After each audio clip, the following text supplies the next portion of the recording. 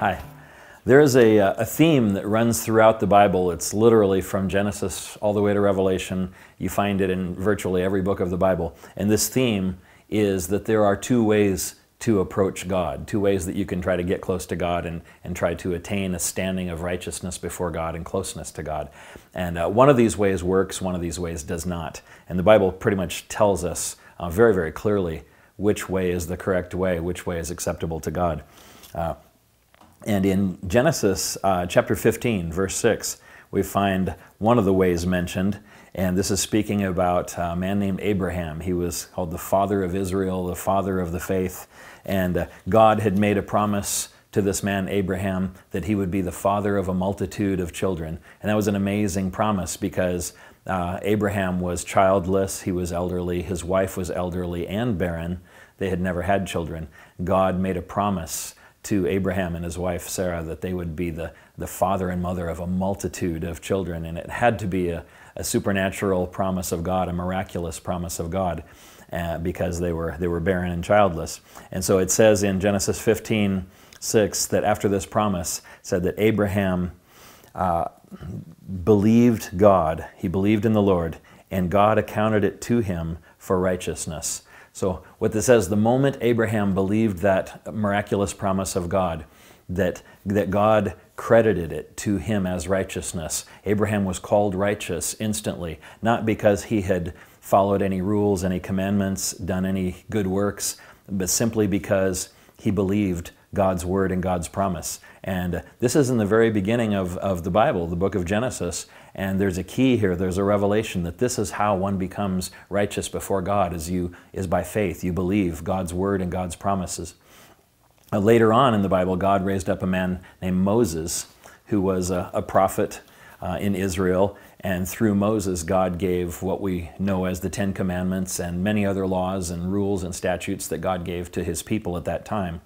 And the key verse here is Leviticus 18:5, where God said to Israel through Moses, "You shall therefore keep my statutes and my judgments, which if a man does, he shall live by them.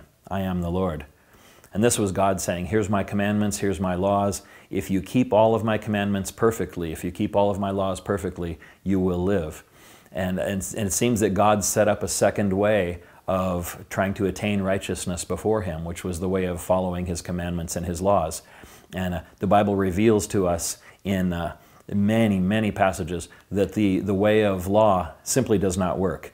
Mankind was a fallen race, separated from God, infected by sin, incapable of living righteously and morally, just simply by nature. And so God gave his commandments and his rules as a way of exposing to mankind, we need a Savior, we desperately need a Savior, we cannot attain this standard of righteousness and morality on our own. And so God presented these two men, Abraham and Moses, as a symbol, each one of them as a symbol of one way to approach God. Abraham approached God based on faith, that he believed God's promise. Moses was used as a symbol of approaching God based on commandments and laws and rules, that if we follow them, we will attain righteousness. And what's very interesting is the Bible reveals clearly that one way works, one way does not work.